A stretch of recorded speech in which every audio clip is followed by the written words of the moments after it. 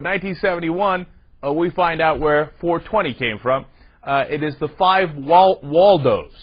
These are five guys who were in the same high school up in Point Reyes in Marin County, California, as far as I understand it. And they decided, or they had heard about the Point Reyes Peninsula Coast Guard Station had been apparently abandoned by the service member there because he couldn't serve anymore and he could no longer tend to his plot of marijuana, apparently. Now, that was a story that was going around back in '71. So these five guys who are all in football decide, hey, you know what, we got to find this magic lost tract of land that has the marijuana in it. And so they would tell each other, hey, you know what, let's get together after practice at 420 in front of the Louis Pasteur field or statue. I believe it was a statue. And let's go find this plot of land.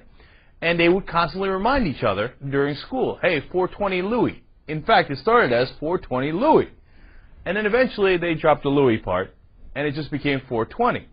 Now, this would have just died in their particular high school because it's just a bunch of guys, you know, talking to each other in this code. And eventually it became not just let's meet at 420 to try to find this magical land of pot, but whenever they were smoking, they referred to it as 420.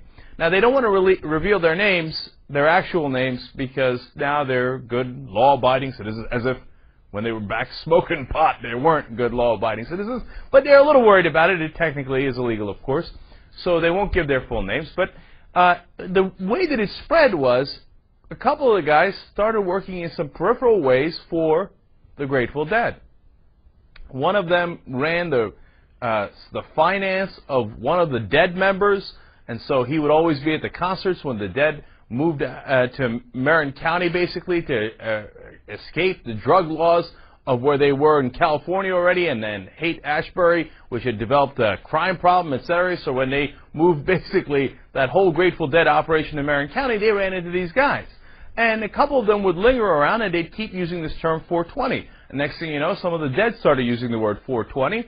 Next thing you know, it started seeping into their the culture of the Grateful Dead and into their audience. And next thing you know, High Times picked it up, the magazine, and explained that the 420 means, you know, either smoking pot or some reference to pot, although they at the time didn't know where it came from either.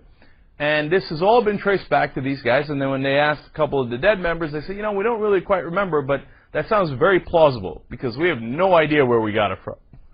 And several other witnesses have confirmed this, and then their story checks out. And it turns out it was these five guys in a high school that just started meeting at 420 to go try to look for pot. Now, in their view, of course, they were going to find this acre of land, or this plot of land where they were growing the pot. So did they ever find it, by the way? No, they didn't. And does pot kill? Okay, an amusing little way of putting it, but of course not. It turns out that all five are successful businessmen now. One runs a finance company, the other one works for him. One runs a gutter business, cleaning up gutters, etc., but he's the head of the gutter division. All five are successful, and they still use pot from time to time, but one of them said, not as much as we used to because I got to concentrate on my business.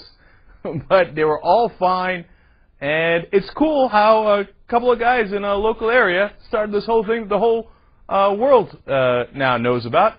And now, of course, on April 20th, a lot of people get together at 4:20 in the afternoon to smoke a little weed from here. What I understand. I've never partaken in that practice of getting together on April 20th and smoking at 4:20, but it sounds like fun. And so that's the story of 420 and where it comes from.